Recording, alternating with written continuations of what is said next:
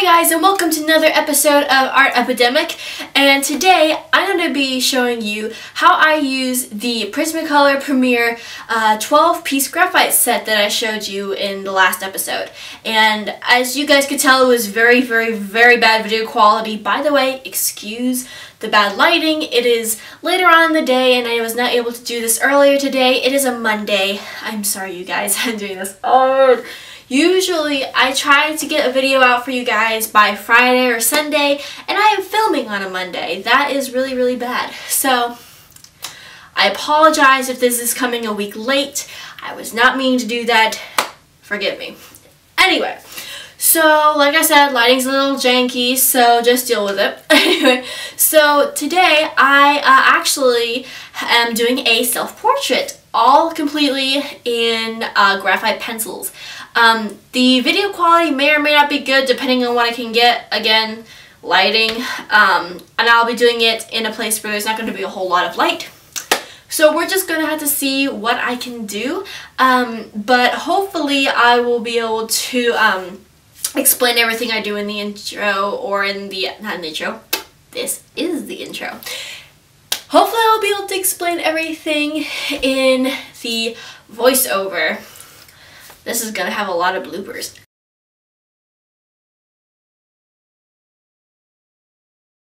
Anyway, by the way, any bloopers you see will probably be on my vlog channel, so go ahead and check that out. Link will be in the card.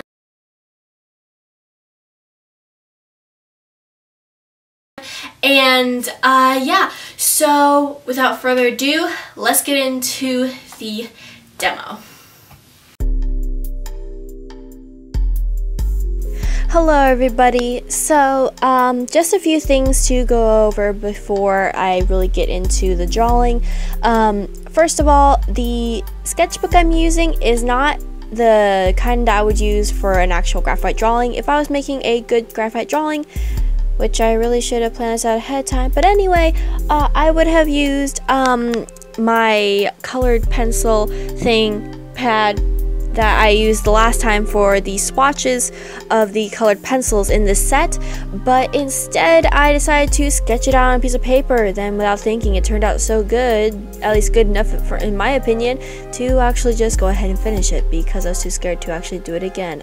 Artist problems. Oh my word, this voiceover is going to be so bad. Enunciation, Asia.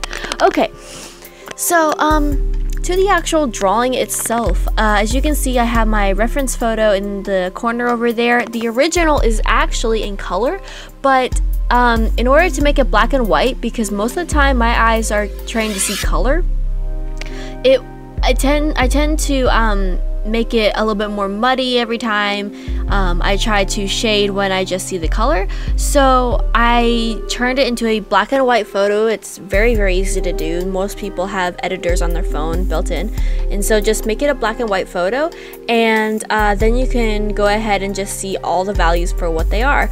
And so that's what I did, and that helped an awful lot when it came to shading, because oh my word, you guys, shading is a lot harder than I thought in order to make it realistic. The clothes, oh my word, was so bad. The face, I could actually get the shading right.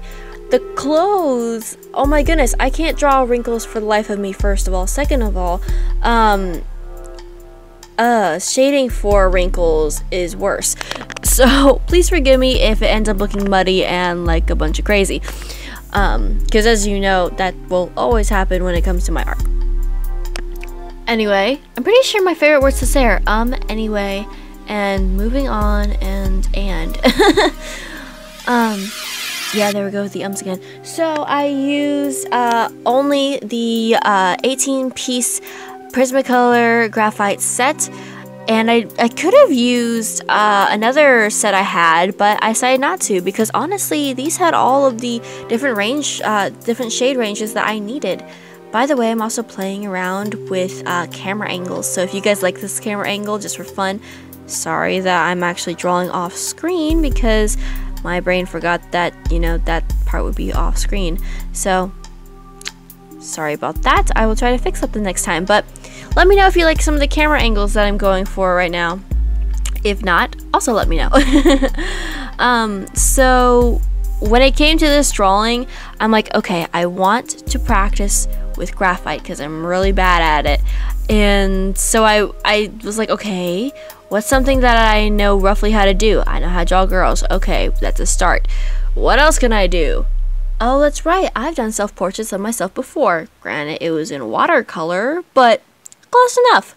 So I decided to grab a picture that I liked of myself, and this picture was taken when me and my dad kind of went for a mini photo shoot, just playing around, having some fun with photography, camera, and so we're just going around having fun, and that was one of the shots that we took that night, and it turned out really good. I really do love it. And one of the shots from that night actually is the icon from my vlog channel. Link again is in the card. I'm sorry, I give myself a little shameless self-promos. Any hoozles? Wait, who else is that? Any hoozles? I want to say it's like Drawing with Waffles? Or something like that. Anyway, another artist on here, which by the way, Drawing with Waffles is amazing. Yeah, anyway, so as you can see, I'm trying to get really good nitty-gritty, get a good blending stump in there. Some people can blend with their hands or with a chamois. I can't, that's too messy. Even with a chamois, because then you want to use your chamois later, and if you want to use it, then you got to make sure you find a spot that has not been used, which for me would be very, very hard. So I just like to use blending stumps most of the time. Also, this crease over here, I'm almost there. There it is. That area is so hard because it has to be really, really dark. In the picture, it is really dark. So I'm trying to get that as dark as humanly possible without making it look like a muddy mess. But I'm pretty sure it still turned out to be a muddy mess anyway. But we are coming towards the end of this video, and I know I rambled on about literally nothing, but I hope you enjoyed this video anyway. Give it a thumbs up if you liked it.